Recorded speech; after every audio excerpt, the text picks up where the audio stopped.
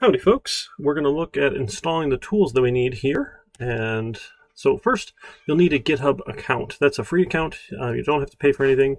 It gets you set up. Again, that username is public, so pick whatever you want here. And then you'll download the GitHub desktop client. So I'm going to hold Control and click, so it'll launch in a new tab for me here. You'll do the download for Windows. Now, I already have this installed. It doesn't really uninstall well, so it's a quick download. Not too big here. You run the installer, and then it'll ask you to log in, and the login process will actually take you back to the website, which will take you back to GitHub. You have to click like yes, I want this to launch this particular program. It goes pretty quick there.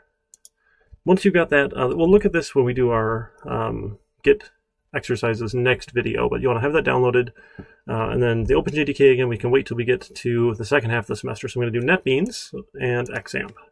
So from NetBeans, you want to go to download version 13 is the latest here. I prefer the installer version, again on Windows, Linux, or Mac. Either one's fine.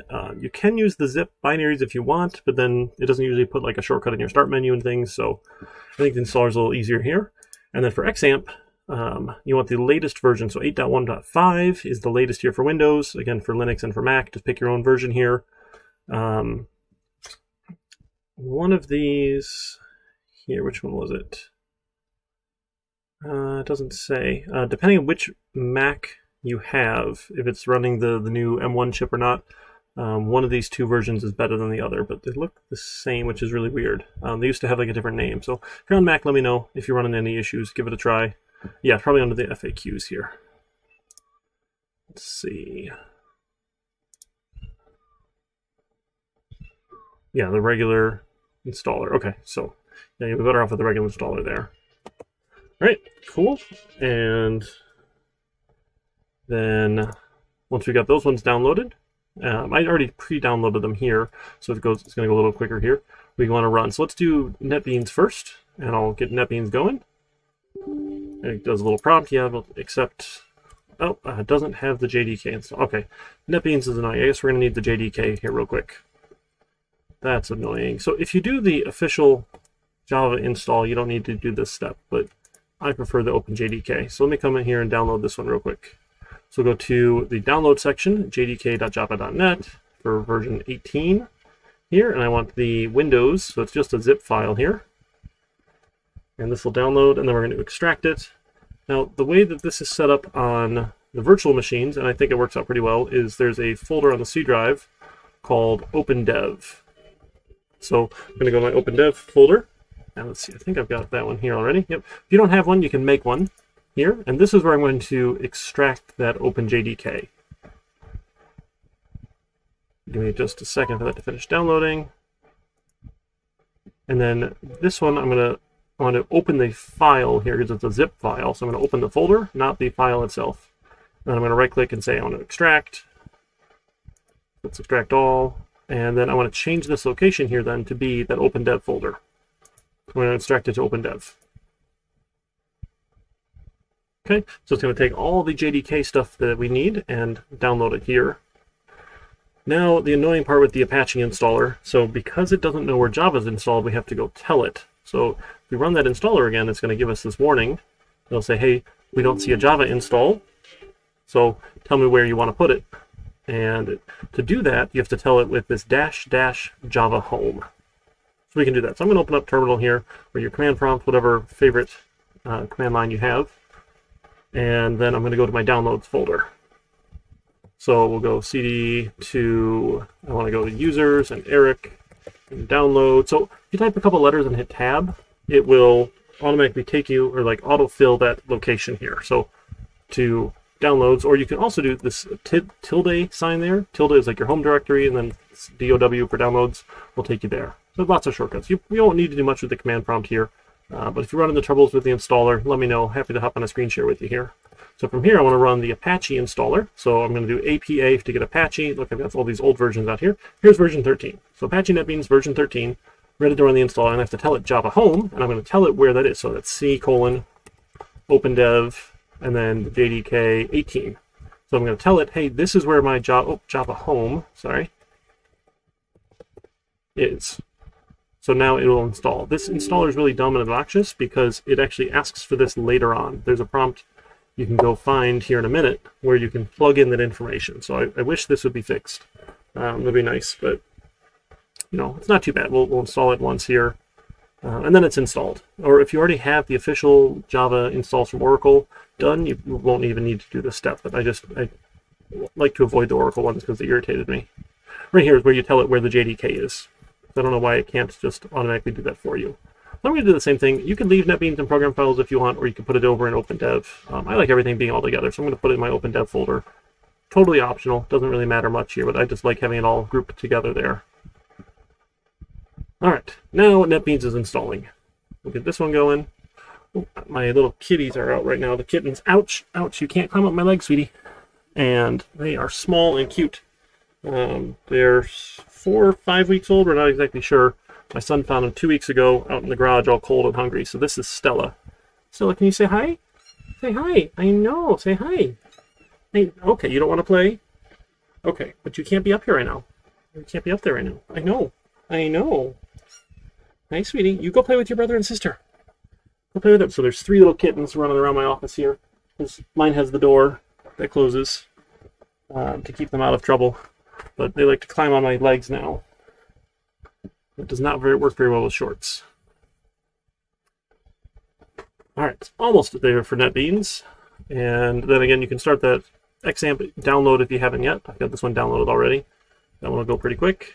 We'll get these installed. Yes, just a minute, Stella. Just have to keep my legs off the ground.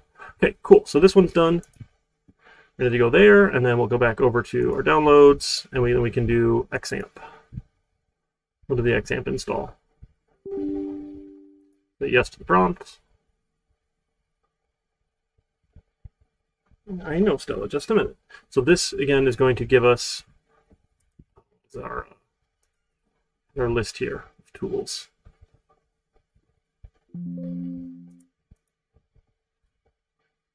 Apache. So MariaDB is essentially MySQL, the MySQL, PHP, and Perl. We're not going to use Perl here. So XAMPP does not like to install in program files because program files has all sorts of permissions issues here. So it's going to install in a different location. It should just put it in C:XAMPP. So we need Apache, we need MySQL, we don't need the FileZilla FTP server, we don't need the Mercury mail server. You can uncheck them if you want, it doesn't really matter. The send mails are fine for faking send mails. It's not going to hurt anything to be there, but you don't need to install them. And then CXAMPP is where it wants to install it. So this is just the root drive, and it makes its own XAMPP folder. That's fantastic. Oh, mine is not empty. I went and uninstalled it here, but this is so I could do the demo, but apparently it didn't actually delete it all. Let me go and empty that out real quick. So CXAMPP. Okay, dump that folder. There. And try it again. Okay, great. And it's going to install. This learn more here launches the website. I forgot to uncheck that box. That's fine. You can just close it again. Not important. Then we can actually install it here. Okay, so we got all those installed, or almost installed. This one is doing its thing here. So while that goes, we're going to fire up NetBeans here. NetBeans, and mine was 13. I don't actually have 12 now. NetBeans 13. Oh, come on. I just installed NetBeans 13. There it is. The start menu search is a little suspicious. No, I don't want to import anything.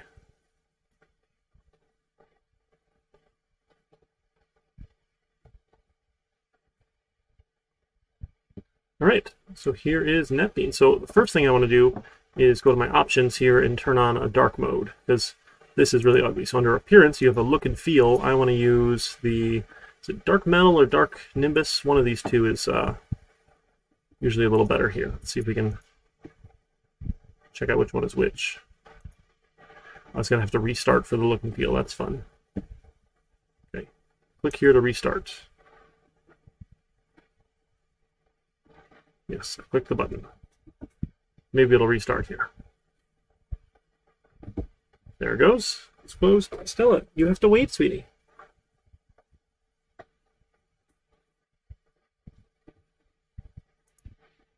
All right, back to NetBeans.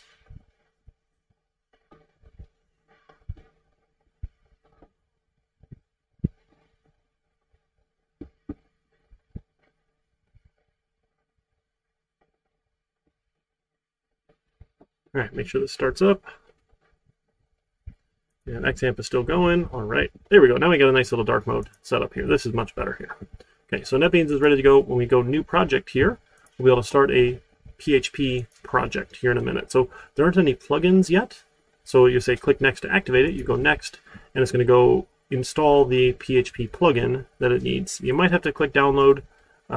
This was a fresh install, so it probably just comes with it here. It'll just activate those plugins here. Now it's saying, well, where do we want to put our projects? So we don't have everything actually officially installed yet, but in that XAMPP folder here, let's see XAMPP, it makes a couple of folders. There's one called htdocs. So htdocs is the main folder where our PHP programs are going to be served from the web server. Again, we'll talk all about that later. Don't worry too much. We're just trying to install some tools here. So if I put a project, a PHP project, inside of that htdocs folder, we'll be good to go. And let's call it project 1. That's great. And this is a local website running on the local web server. There's a bunch of other things we can do, but that's our easy testing version here. Our project URL, http://localhost/PHP project 1. So PHP project 1 is the location to where it's going here. And we're actually going to change this from localhost because when PHP installs, it tries to use port 80. So if you haven't taken a networking class, don't worry too much about it. But we use different ports to communicate for different things. So port 80 is the default port for web traffic for HTTP traffic. So by default, XAMPP tries to run your Apache web server on port 80. So on my computer, because I do other sorts of development work, I already have Windows has their own web server called IIS using port 80, and they like to fight. So I need to change it from port 80. So I change it to something called port 5080. So I'm just going to put in here :5080 for my port number because I need to change that in a minute. Let's say next. We don't need any frameworks. We'll go next. We don't need any composers. We're good to finish. It's almost done installing everything here. We're getting there. We'll have to do a little bit more configuration, and then we'll make sure we're up and running. So I'm going to shrink down this view. If you haven't used NetBeans before, it's a pretty handy tool. So the projects view over here on the left shows us our project and all the files inside of it here. Right now there's an index.php file, and let me zoom this in a little bit here. Oh, there's no zoom. Hang on. It's options. Maybe I just need to make the font larger. Yeah, here we go. We'll just up the font size. Let's go maybe size, how about 18? 18 a little better? Is that? I think that's a little bit easier to see there. Maybe go one higher here, just to make sure it's not too bad. Let's go size maybe 20. Okay, size 20 I think should be pretty readable here. So, and again, the web development course, HTML course or JavaScript course aren't prereqs either, which is a little funny, but that's okay. So this is basically all HTML. Looks like everything you would have seen before. Here's a little comment we don't really care about. We can get rid of that one here, but you'll see there's a section here with a less than $PHP and then a comment and then a greater than sign. This is a PHP code block. So again, we'll get into what some of that stuff means later. Don't worry too much about it. But in here now we can actually put PHP code and have it do things that PHP does. So almost there. We just need this to finish installing here, and then we'll try out our first page here. So I'm actually not even going to bother putting anything inside the... Oh, we can. We'll put it inside. We'll say echo, and then we'll say hello world, because everyone does hello world as their very first project, and we use semicolons in PHP. So we're going to echo hello world, and then when this is processed by our Apache web server, it will run the PHP code and spit out this as HTML. So we could even put it in HTML if we wanted. We could have, say, like, maybe make this an H2, a nice little header line. Let's do that. That's probably a little prettier here. /H2 and end of the H2 header. And if it doesn't make a lot of sense, don't worry. We'll copy all the examples out. There's not a whole lot of like web stuff we have to do, front-end web stuff. All right, we're almost there. Give it a save. I do Control-S for save all the time. Sorry, you can just come up and file save. So if you change your file, you notice it changes to bold here. And then once you save, it unbolds because it's been saved. Just a little tip there in NetBeans here. All right, almost there. And then you can pick which browser you want here. So you can use your IDE's default browser. Is generally ugly here. I don't like that, so I'm going to change it over to Firefox because I prefer Firefox. I use Edge a lot as well here, But this way it'll launch it on not the default browser, which is probably going to be ugly. All right, almost there. Let's see, what's this? Yay! All right, we're configuring XAMPP. And is it done? I think it's just about done. Not too bad.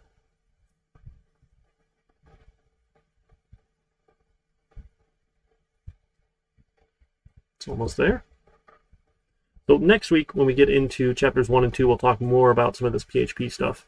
But for now, we're just going to start with the basic echo. We just want to make sure that we can get our project up and running and get it working there in with XAMPP on our Apache server for local testing. Again, the focus of this is on local development.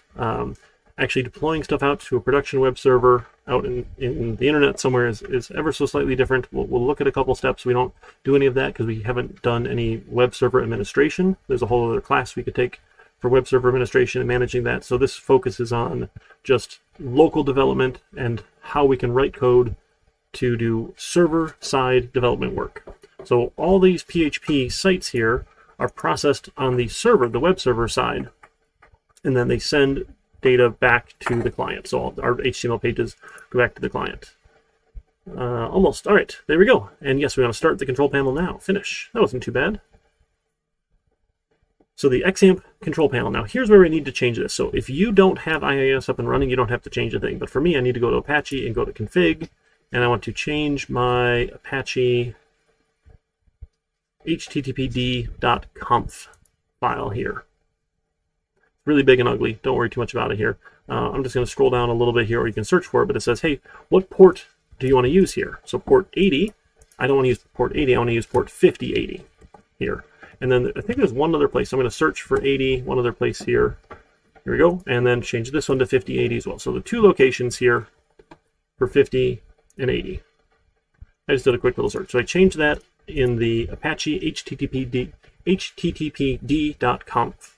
Then I can start it up, and it's even going to tell me what port it's running on. So it's saying it's running on 5080. It also says 443.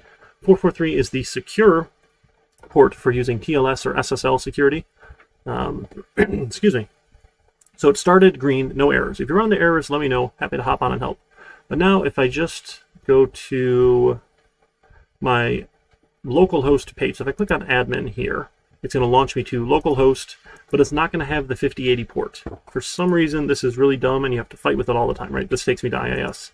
I can go to config, and I can change ports, but this doesn't actually work, because, again, I don't know why. It's failing somewhere, which is really annoying. Yeah, can't create the file. But then it actually does work, which is super weird. So then when I click admin, it takes me to the right port. I still haven't figured it out. It drives me nuts here. It just doesn't have the right permissions somewhere, but it should. So I just put in port 5080 if I need to. So if I get here, localhost, and nothing's there, I can go colon 5080 to change the port number. No, not phpMyAdmin, sorry. And this will launch you to the dashboard. So if you got the dashboard page, everything's installed, up and running, version numbers. We don't have our project yet. So now I want to try and run my project. I'm going to hit run on my project, and it's going to launch localhost 5080 / PHP project 1, and then it'll find the index PHP page, and we see hello world. Now, if I right-click and I view my page source here, notice that PHP code block is not there. So let me zoom in a little bit here. All I see is the hello world H2, right, in the header 2. So that PHP code on the server is read and executed, and then this part is not sent back to the client side. So this operates only on the server side. Okay, so what I could do then, the next part of what we're going to work on for our first lab exercise. So out here, it's actually a discussion. It's our first lab. So you're going to partner up with somebody here. So you go to lab 1 here, and you're going to introduce yourself to the class by 5:15. So by the end of Sunday, to make sure everyone gets a chance to post first. And then tell us what times you're going to work on the class. So maybe you can find a partner who has similar availability. Then you're going to find a partner, like reply to their thread and see if they want to work together. And then working together, you'll make sure you both get the tools installed. Just 2 heads is better than 1, so 2 of you can work together, make sure you each get the tools installed, and then while you're working together, ask them a couple questions. Ask them their name and major, reason for taking the class, any previous programming experience they have, do they have any hobbies, do they have any plans for the summer, anything else they want to know. And then for testing, to make sure the tools work, we're going to make a PHP website, our index.php, and introduce our partner. So I don't have a partner here, I apologize, but I'll just answer these questions for you folks here. So I'll put this in here. So I'm just going to echo out, I don't know, just name Eric Janeski, and then I'm in the automotive, what is it, Doctor of Engineering in Automotive Systems and Mobility is the name of the program I'm in. And then I'm taking the class because I'm the prof. There we go. Right, that's not very interesting. And I'll enter that down so it doesn't trail off too far. Okay, that's question 1. And then all of these are actually going to run together here, right? So we can put in a little BR break, line break for each of these, because otherwise it's going to be a little funny. It'll all run together here. So then I'll do another echo, another break. So previous programming experience. I've been programming for 15 years, sure.